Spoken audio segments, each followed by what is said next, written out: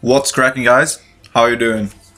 So back with another session, and this session was slightly more fun than the other ones because I did some fun exercises, of course, and I think that's what you should do if you want to have fun workouts and stay motivated, because you don't want to go there and do boring stuff. But mostly things are not boring. So starting off with squats, and I played around a little bit with my stance on this day because I want to try to, well, towards the end sets, I did go slightly bit wider with my stance and pointing my feet slightly more outwards, just to see if I could activate my glutes a little bit more, and also with the wider stance trying to eliminate as much lower back rounding as possible, because the more stable and straight I can be in my back, the entire back, the better off I will be, because I don't want my back to round anytime during the lift, because that will make me not stay as tight as I possibly can. And I felt it worked quite good. You will see towards the end sets, as I said, if you can notice any difference. At least I can feel a difference, and it felt better for me.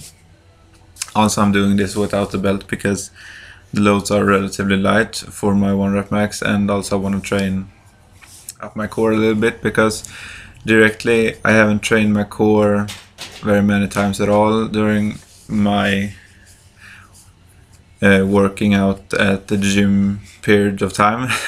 You can basically count the amount of times that I train my core on 2 hands, so to speak. So I'm trying to move as fast as possible without letting my ass shoot up first. So if I feel my ass shooting up, I will try to control it as much as possible, and may sacrifice speed because of that. But as long as I'm doing it correctly. As you can see here, this is a tremendous stance, and I can feel that I round my lower back slightly less. And I'm very happy about that, so I'm gonna play around with that, see how I like it, and evolve from there. And then after the normal squats or competition squats, I did some pause squats, and as I said, I don't want my ass shooting up first, so I'm doing them as fast as I can without sacrificing form, because I could do them slightly faster than that. And after that, bench press, my beloved bench press. Today I did pause on the first rep, and then the rest of the reps was touch and go, because I'm gonna do some more touch and go from now on, since I'm not really in some peaking phase, and I've also done touch and go in the past, so they're quite fun. And I'm focusing on barely touching the chest. Sometimes I'm not even touching the chest because I don't want to bounce it off my chest. I want to move the weight all by myself. And was going pretty damn good. Just tried on my SPD wrist straps as well, because I feel like I'm gonna use them instead, because they are so long and so tight.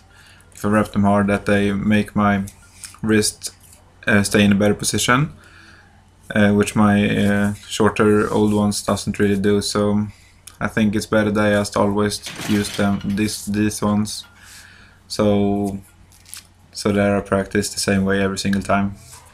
And then after the bench press, I did some log press, because I am very interested in strongman, and we have a log, so I'm gonna use it, and it's very fun, and I like it, and I haven't tried it very many times at all, but I hit some nice PRs today, I hit one nice PR today, which wasn't really very nice at all, but it was PR, and I'm happy about it.